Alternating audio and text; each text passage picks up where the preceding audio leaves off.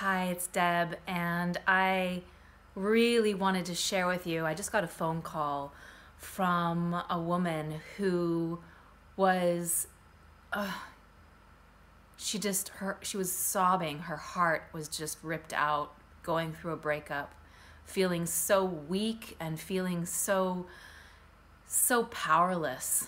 And she was sharing about how she hates to always be the one in her life who's got the problems, who is complicated, and she was terrified that it was now going to impact her business and her ability to focus. And she was so low, and it called forth in me to share with her something that I deeply want to share with you, because this occurred to me the other day, and it created so much healing in my own life.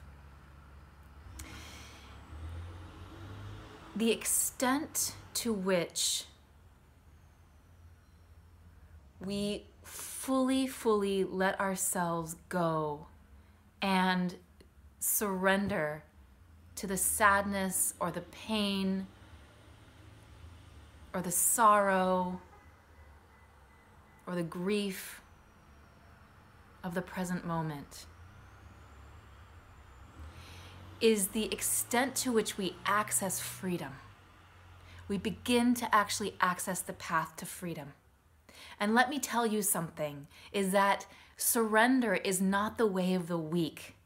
It is absolutely the way of strength and courage.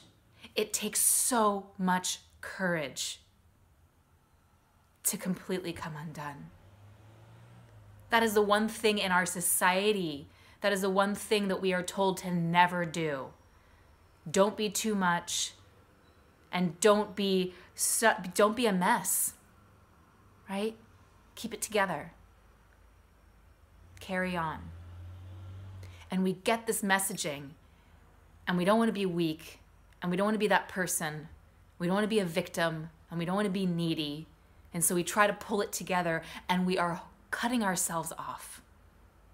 We are cutting ourselves off from truly accessing the depths of who we are. And it is only from that place of deep connection, deep sadness, deep grief, deep longing, deep emotion, that we create a foothold that allows us to move in the direction of freedom.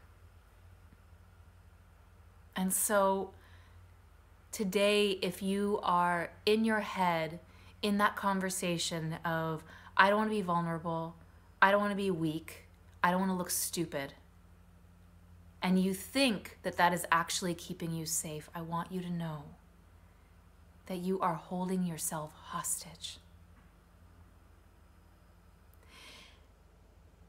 And if you are willing to step outside of your current comfort zone, which ironically is probably not very comfortable, there is an entire world available to you of so much authenticity, so much power, so much connection. But it's got to happen through the channel of you getting uncomfortable, you being willing to step into that place of grief or sadness or longing or deep emotion. And it's going to take a lot of courage. But I promise you that you walk through that. You access the courage through source, you access the courage through connection with a mentor or with a sister, with a friend, with a family member, and you walk through that. And you will never, ever regret it because of what you will gain, who you will be, and how you will deeply come back to the self that you never even knew. So, from my deepest heart and soul, my wish for you is that you give yourself the gift of sweet surrender, that you galvanize within yourself the courage to get uncomfortable, to let things go, to get messy. And I promise you that you will access a deeper level of power and strength and grace that you didn't even know was in you. So thank you for spending these few moments with me, taking this time for you. I'll connect with you next time. Bye for now.